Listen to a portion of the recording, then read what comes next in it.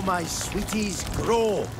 By now, Soulsborne experiences need no introduction, as the genre becomes more and more saturated. Berlin-based indie developer Point Blank Games attempts to enter this market with their newest project, Stray Blade, an action-adventure game that has you take on the role of Farron West, an explorer trapped in Acria, the Lost Valley. Along the way, you meet a wolf-like creature named Boji, who serves as your companion with his own passive skills that can be used in combat. Before we get into the review, we'd like to thank our Patreon supporters for making this possible. Please take a second to check out patreon.com/noisypixel to support independent game journalism.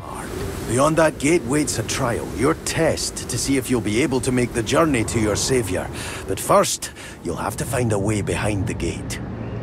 Many obstacles stand in your way, but I believe you'll prevail over them. Each foe more dangerous.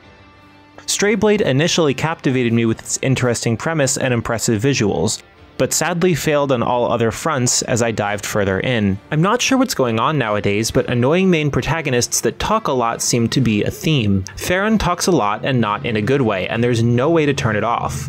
On the other hand, your buddy Boji also loves to talk a lot, but not with you as you traverse the world. The game forces you to engage in conversation with him in a cutscene that happens way too often. You can thankfully skip through these scenes, but I don't understand why the developers didn't just bake in the dialogue naturally. The graphical artists at Point Blank Games definitely did a great job creating a visually appealing world here with Acria. The artwork is stunning with a colorized storybook appeal that amazes me with each new locale entered. The game also allows you to change and customize the look of your armor with different colored dye that you find throughout the world. It's not much, but I did appreciate the option to experiment with different color combinations. Stray Blade has all the components of a Soulsborne game, but doesn't necessarily execute well on any of those mechanics. For example, you have your bonfire-style checkpoints that you respawn at, but resting at one neither heals you nor respawns enemies. In fact, after you clear a group of enemies, which the game will tell you when you do, they will never respawn again. Enemy variety is decent, with soldiers wielding different weapons, elite versions of them, mutated dogs, spiders, among other creatures. You also can't fast travel between these checkpoints,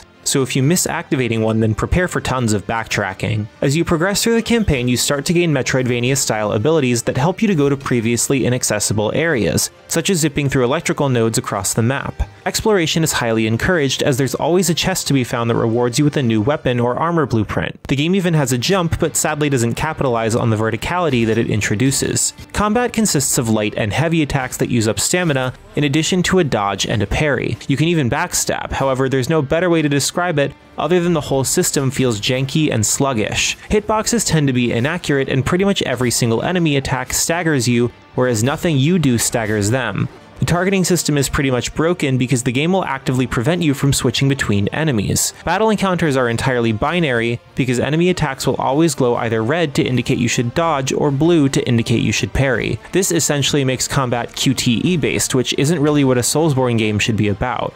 There's absolutely no freedom of movement either, as animations are extremely slow and the input delay is insane. The progression system here doesn't make a lot of sense either. There are no raw stats to level up, such as strength, vitality, or dexterity. You do gain experience points from defeating enemies, which in turn levels your overall player up and grants you a skill point. These points can then be spent on unlocking passive abilities, such as increased health points or an extra healing flask, but 95% of them are locked behind weapon masteries. You must first discover a weapon blueprint, craft it at a forge, then achieve mastery in it by using it in combat. Only then can you spend a skill point to unlock the passive ability.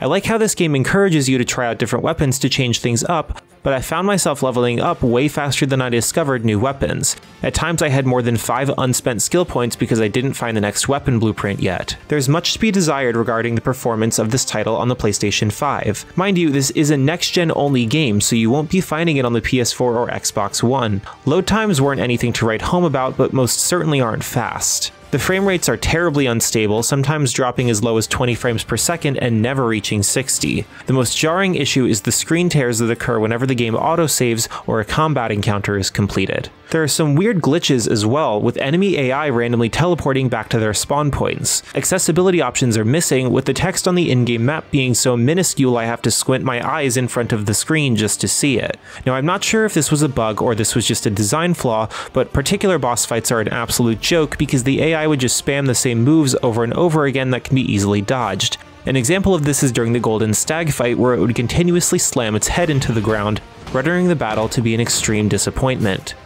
By no means is Stray Blade a terrible game, especially considering it's the second project created by a small group of indie developers.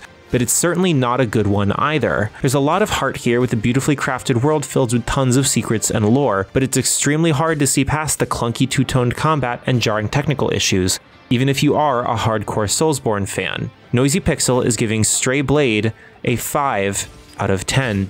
Thanks for watching. This video is brought to you by our supporters on Patreon. Noisy Pixel is run by a group of gamers providing independent gaming coverage through news, reviews, previews, and more. Check out our Patreon to help support our continued growth, and subscribe to keep up with all of our future content.